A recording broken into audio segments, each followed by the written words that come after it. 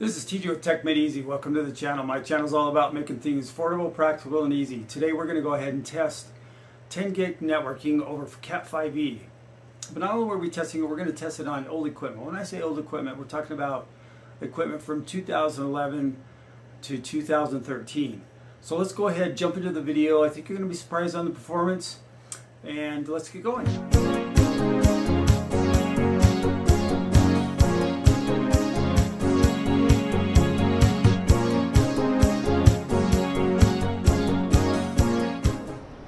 Okay, so we're going to test the speed of 10 gigabit over 5 Cat5e, and we're going to be testing it with a TrueNas server, a Linux box, a Windows box, and a Proxmox box. So I definitely have just RJ25.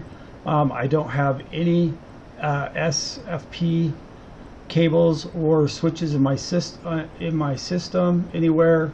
It's all RJ25. This is what I'm using for my switch. I've got two of these. They're 8-port TP-Link's 10 gigabit switches. They do have a smaller brother right here. I don't use that one, but I just thought I'd throw that up. I buy most of my equipment used from eBay, so I'm using an Asus 10 gigabit card. I'm also using two Dell 10 gigabit cards, and then I don't have the other one. I'm using a broadband 10 gig card as well on my Windows box.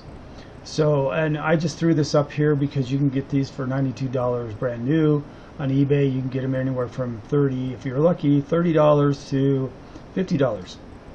Okay, so I'm using both my. I have two of these Z440s, one for Windows, one for Linux.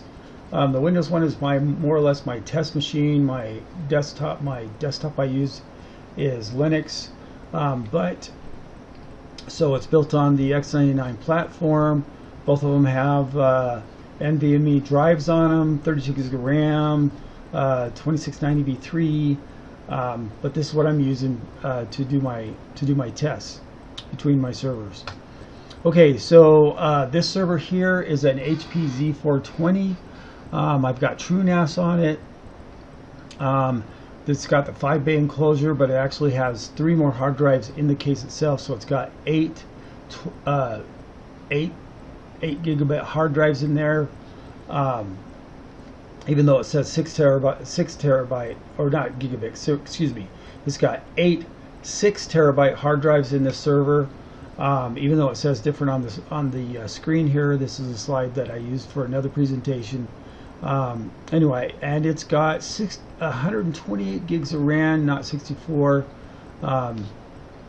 and that's my TrueNas file server, 60 terabytes. Now, this is very important because this is where you get performance.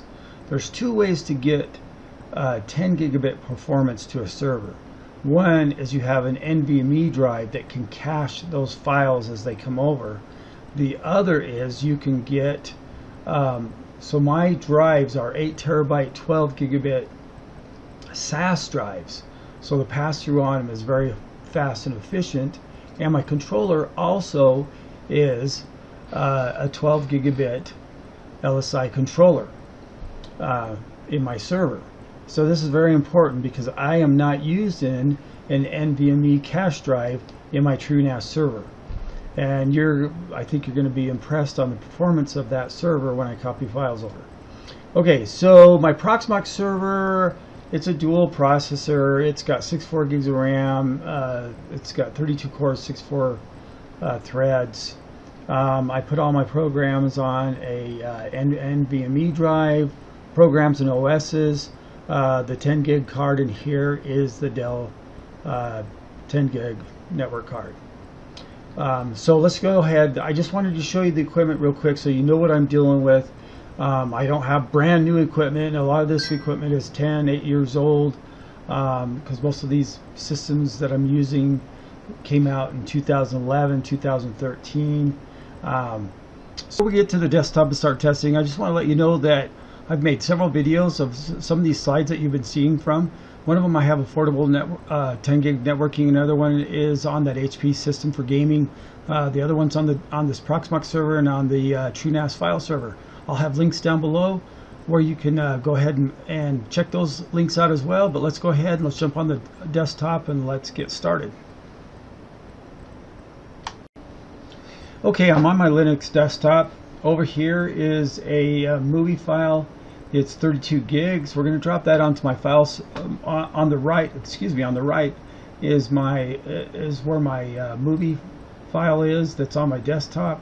We're going to drop that over here across to the left onto my server. In the middle is a graph that shows, and then unfortunately this graph, particularly probably because I'm running in 4K.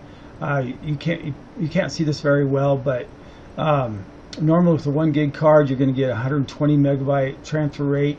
We should, with the 10 gig card, get at least a gig transfer rate.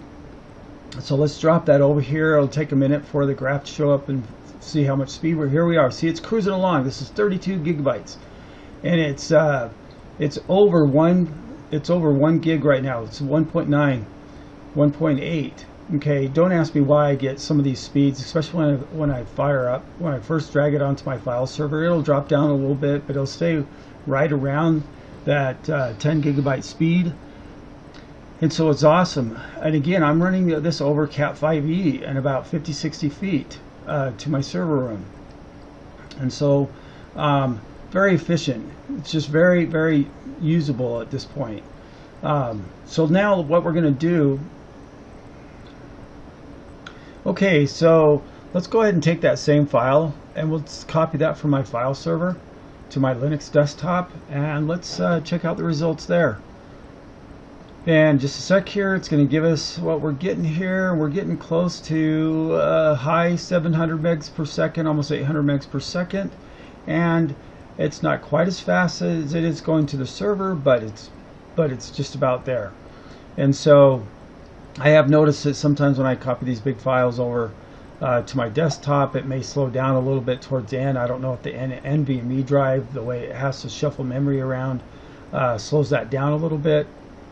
And it hasn't got, so now we're down into the high 600 megabytes per second. But again, Cat5e, I'm running 50 to 60 feet with this right here. It's great. Works awesome. Okay, now I'm over on my Proxmox server. I'm accessing my Proxmox server through a program called No Machine. It's available on Windows and Linux. And so this is another Linux desktop here. And so what I'm going to do, I'm going to drag this same file over to my desktop. And again, it's on, like I discussed earlier, my Proxmox server is, my program's running on an NVMe. And again, it's going to get, should get around 800 to 700 megabytes per second. And we're in the 600 megabytes right now. But it fluctuates between the mid 600 to 700 megabytes per second. So yeah, no, I'm not getting exactly 10 gigabytes, but hey, I'm fine with that. And believe me, once I put this card in my Proxmox server, my Proxmox server just performance was way up, especially on my Plex. This is actually the operating system I run my Plex on. Is this Linux? This is this Linux desktop. And so anyway, my point is that again, and I get about the same speed, around 700 megabytes when I copy from here to the file server as well. Just to save time, we won't do that, because just so you know, it's about the same.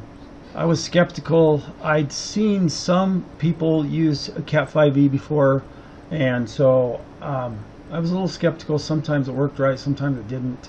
And in fact, let's go onto the Windows desktop now. Okay, I'm on my Windows desktop, so let's just go ahead and copy the same movie over. On Linux it said it was 32 gigs, here it says it's 30. I don't know why the difference is. And we're getting pretty good performance here. Now I don't know, I am using a different card here. I'm using a broadband, and I don't know if that's what's making the difference, but it's still really decent. It's still hovering, and you could probably say it's averaging 600 megs per second, and that's really good. And so I'm very happy with my performance. Why this is finishing up, by the way, I do run a Windows VM on my Linux desktop. There's only one program I use for that, and that VM does not, unfortunately, have a driver for a 10 gigabit card, but I still get about 300 or 400 megabyte transfer rate, even though it's so it's one gig driver. Anyway, so that's pretty quick. So my whole point is, again, Cat5e, you can have great performance depending on your hardware. Sometimes you're going to see a total 10 gigs. Sometimes you might see anywhere between 6 and 800 gigs. It just depends.